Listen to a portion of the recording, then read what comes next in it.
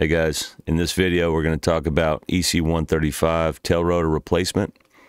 There's an inspection depending on what your setup is. If you look at the MSM, if you have the fixed Torlon rings, it'll be a different time. You'll get to extend the time. There's a service bulletin that came out. So the tail rotor inspection is 2,000 flight hours or 4 years if you have complied with this SB.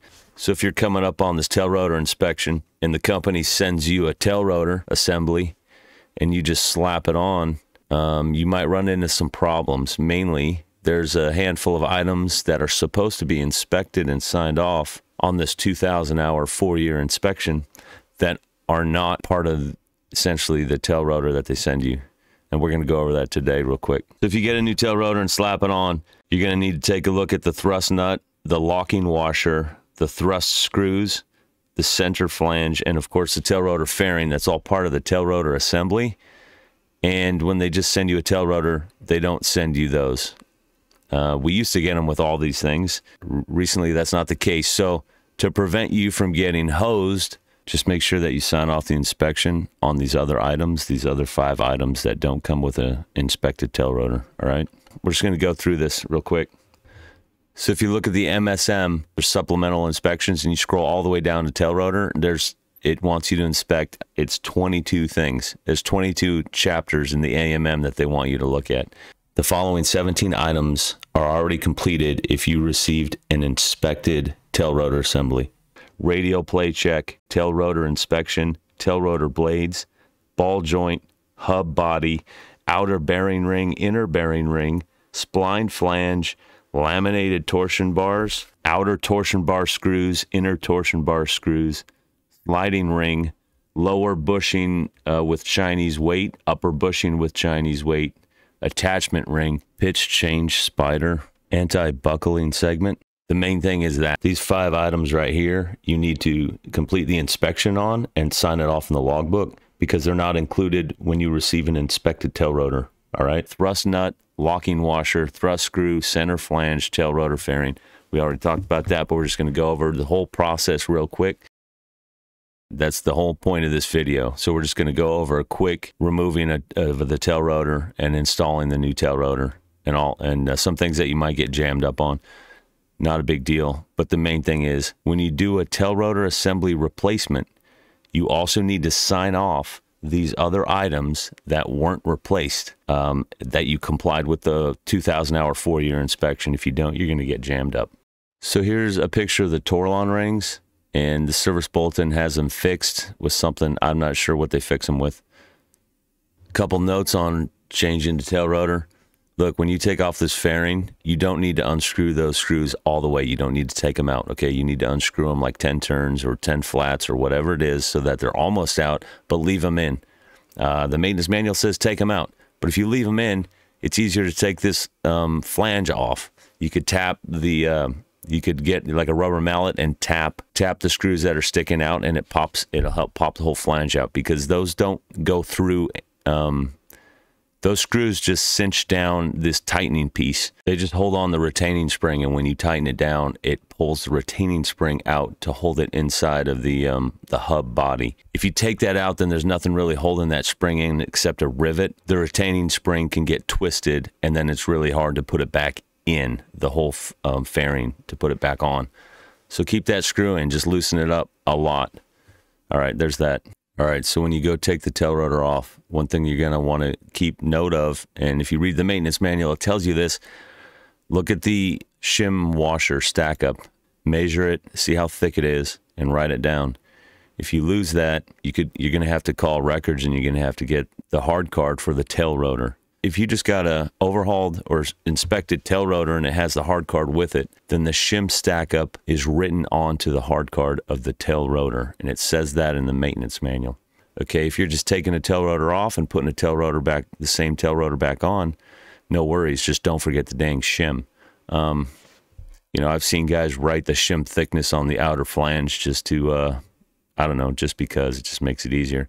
Because I've seen some helicopters that have 0 shim. After it was rigged, it's rigged at 0 shims.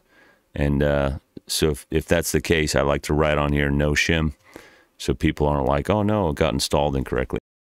So the shim goes underneath the flange, and it goes between that flange and this fitting right here. It's the output control of the tail rotor control. And right there where the red mark is the vane surface between the shim and the tail rotor output control. Okay, taking it off is easy. Putting it on isn't really that difficult either. So we're just going to go over putting the tail rotor on real quick. Your tail rotor gearbox with nothing on it. Clean those splines up pretty good and take a quick look at it. All right, you slap the tail rotor on. There it is. It's on the output shaft. All of this is in the maintenance manual. You got to go to the manual. I'm not going to go through any torques or anything like that. Just a quick once over on how to put a tail rotor assembly on. It's not difficult, but there's some things you're going to want to. There's some specific things you're going to need to read in the manual. Okay, like the torques, how to torque this stuff down. But anyway, after you get the tail rotor on, you put on this thrust nut. You screw on this thrust nut by hand. If the locking washer doesn't line up with the thrust nut, because the locking washer has to line up with these tabs and the holes of the thrust nut.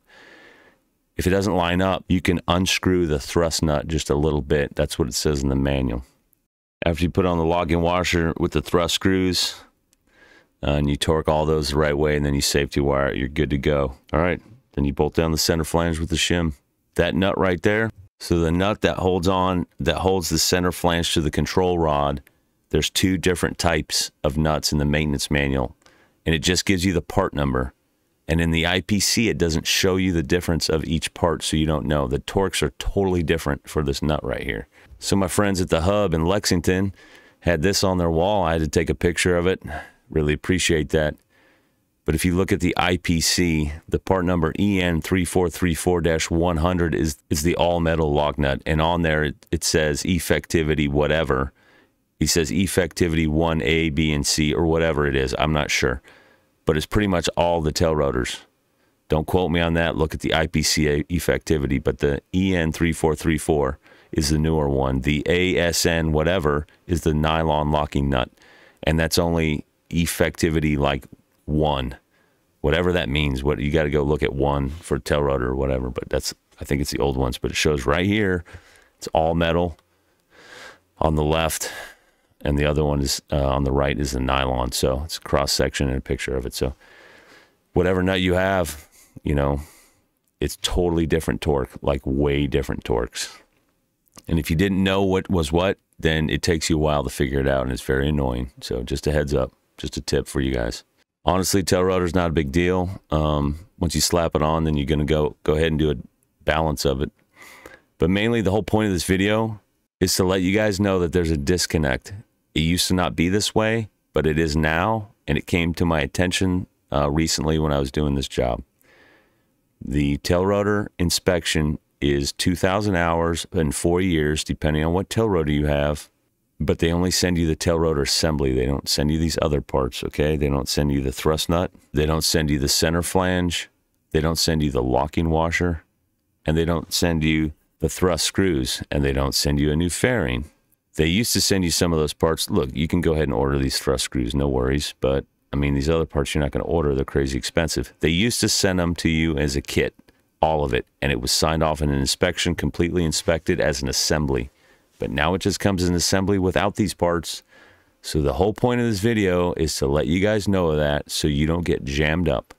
If you put a tail rotor on that was inspected, but you don't inspect these parts, you're screwed, okay? Not today, not tomorrow, but down the road when somebody reads this stuff and they realize, oh man, that part's been on there for 10,000 hours and no one really inspected it.